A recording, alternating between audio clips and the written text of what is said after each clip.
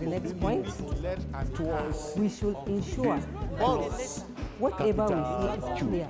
That means work is being done. We can see that it is in opposite direction.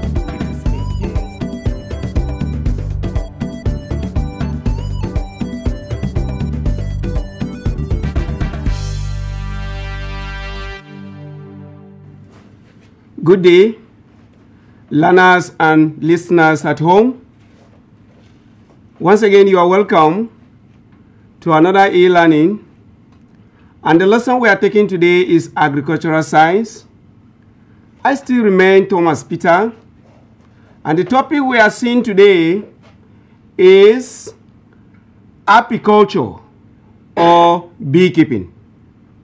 I take it again, apiculture or beekeeping. In the course of this topic, we shall see the definition of apiculture or beekeeping. 2. We shall discuss the types of bees. 3. Method of beekeeping. 4. Caste or classes of bees. 5. Precautionary measures in beekeeping. And importance of beekeeping. But before we go into the topic proper, I want us to see how graduates are turned out every year by our secondary schools and higher institutions. They have no employment.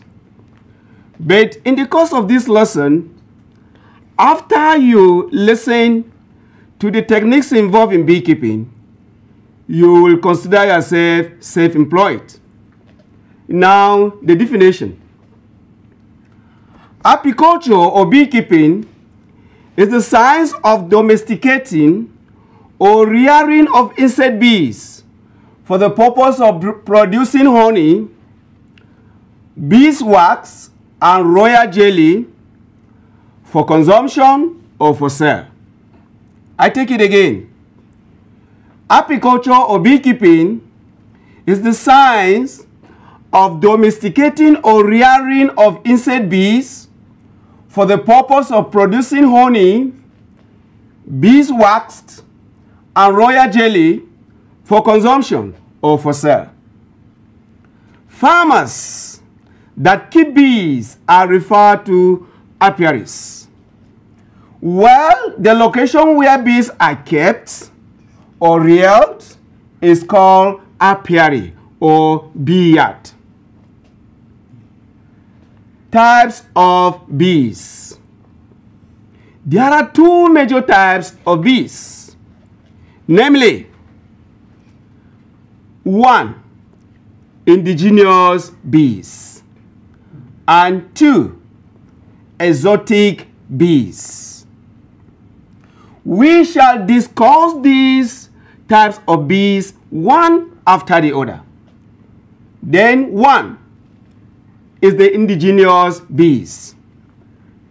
They are those local bees commonly found in our local environment, which are mostly of Africa origin.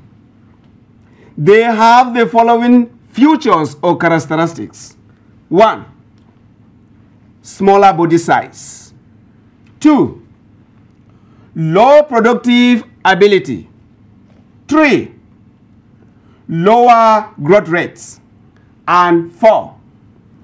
Lower honey and wax production.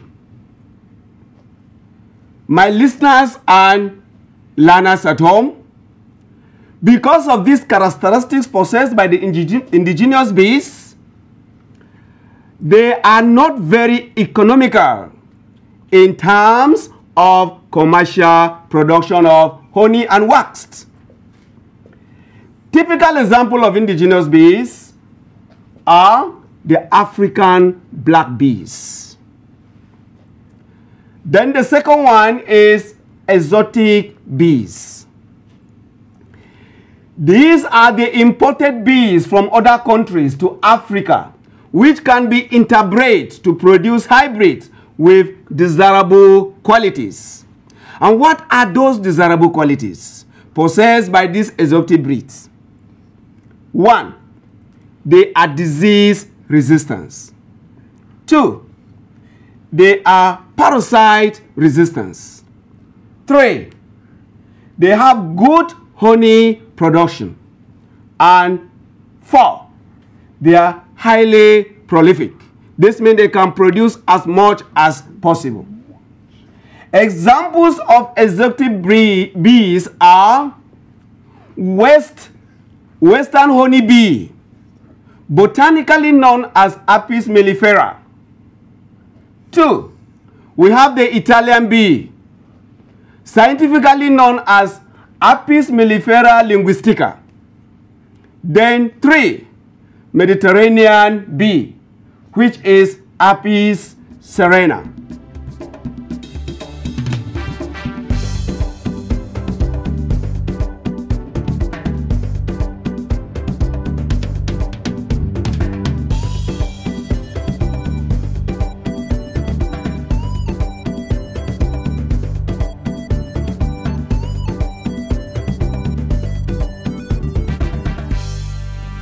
Methods of beekeeping. There are 2 major methods involved. 1. Traditional methods, and 2. Modern methods. We shall discuss these methods one after the other. Traditional methods of beekeeping. These methods allowed honeybees to remain in their natural habitats, like the holes in caves, termite hills, and rock piles, which are dried and protected from wind and sunlight.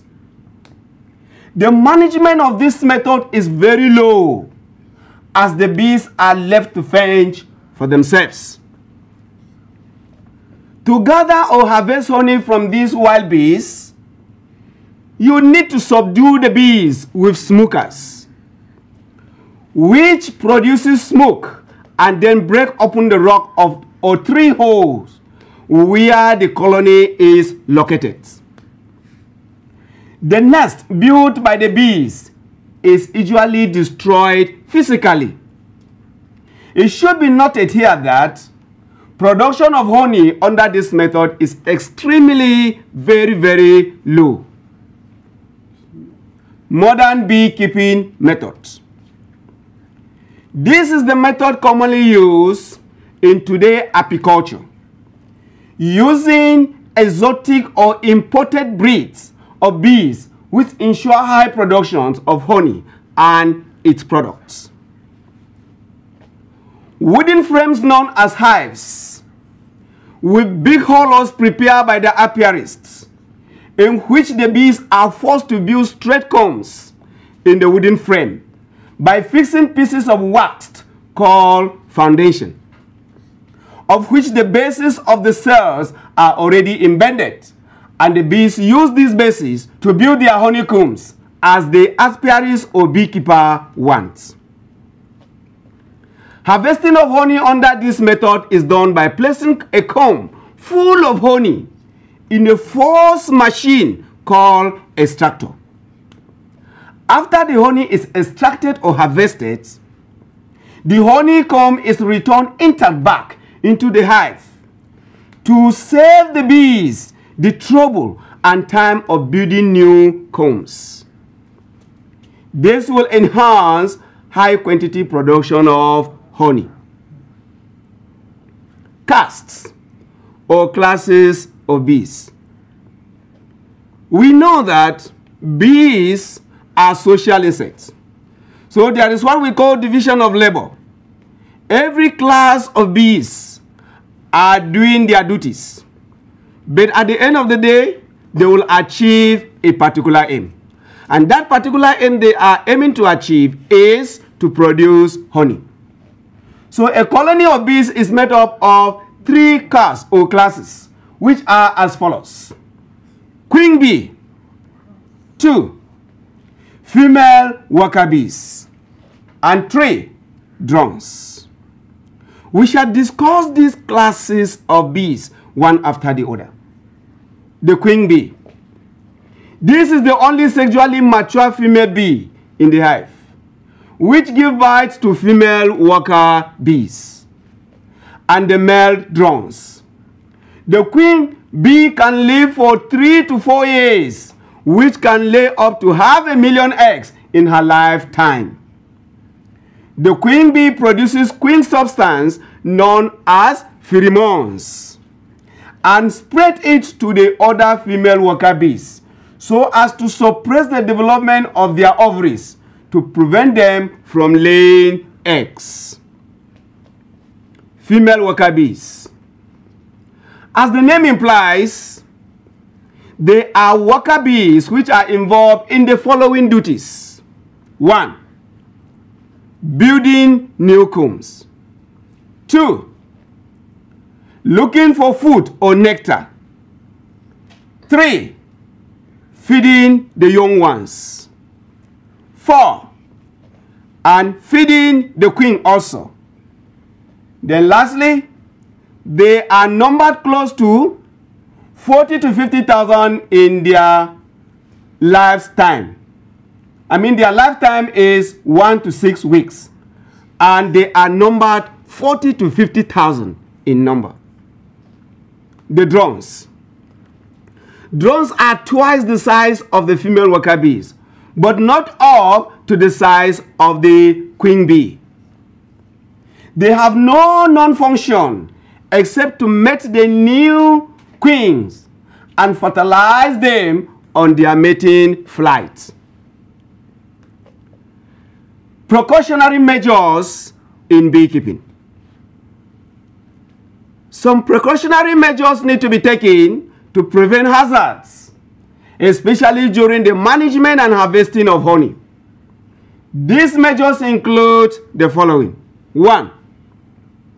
Locating of apiaries or bee yards far from human dwellings. This is to ensure that bees do not sting people and honey production should not be disturbed because bees like quiet environment and hate noise. 2. Putting warning symbols near apiaries or bee yards. Beekeepers should place warning signals at strategic location few distance from the apiaries so as to ensure people do not run into bees that can sting them. 3. Wearing of protective devices. Beekeepers or apiaries often wear protective devices to protect themselves from bee stings. These protective devices include good quality beekeeping suit, hand gloves, hat or helmet, goggles, veil to cover the face. 4. Uses of smokers. This is another precautionary measures. Beekeepers always use smokers during the management of the colony, including harvesting of honey. A smoker is a device designed to generate smoke from the incomplete combustion of various fuel.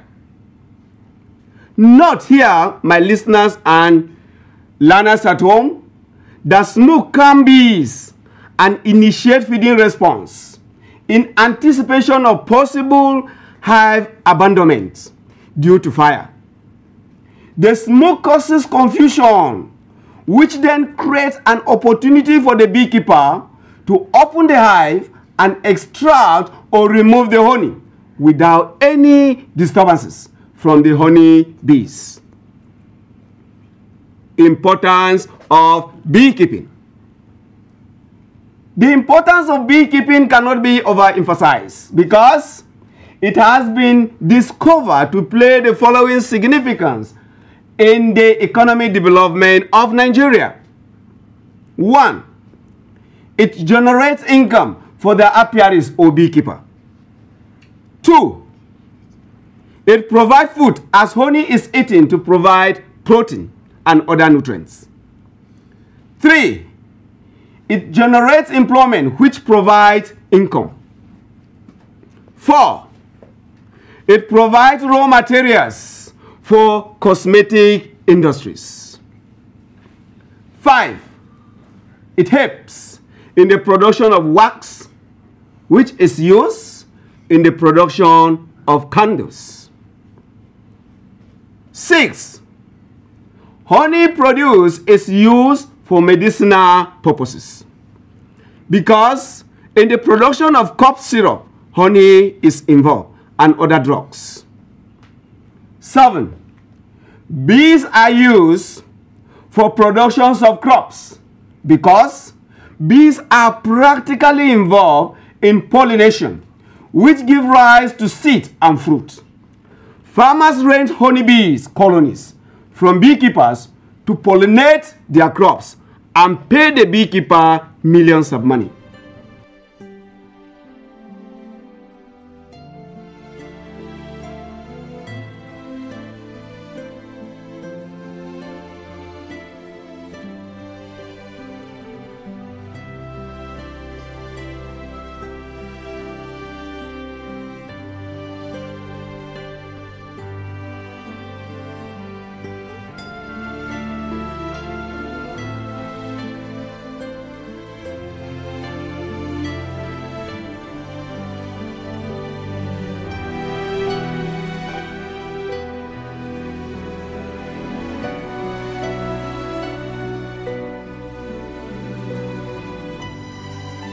My dear students and listeners at home, this marks the end of the lesson. But before we go, let us review briefly what we have seen today. We gave the definition of apiculture or beekeeping, in which we said that bees are domesticated or reared for the purpose of production of honey, wax, jelly, royal jelly for commercial purposes or consumption. We also discussed the types of bees, in which I identified 2. I said we have the indigenous bees and the exotic bees. We said the indigenous bees are the ones we found commonly in our environment. And we trace their characteristics. They have small body size, low productive ability, low growth rates, lower honey and wax production. But in the exotic bees or imported bees, they have different characteristics better than the local ones. They are disease resistance, parasite resistance, good honey production, and prolification. I gave examples of exotic bees as Western honey bees, Italian bee, and Mediterranean bee. And we have the methods of beekeeping. I remember we discussed 2. I said we have the traditional methods and the modern methods. We discussed the traditional method as the bees are left to remain in their natural habitats. And what are these natural habitats of the bees? We have holes in caves, termites, hills, and rock piles, which are dried and protected from wind and sunlight. My listeners and learners at home, I told you the management of this method is very, very low in terms of honey production. We also discussed the modern beekeeping. We said this is the method commonly used today, using imported bees, and we ensure there is a high production of honey.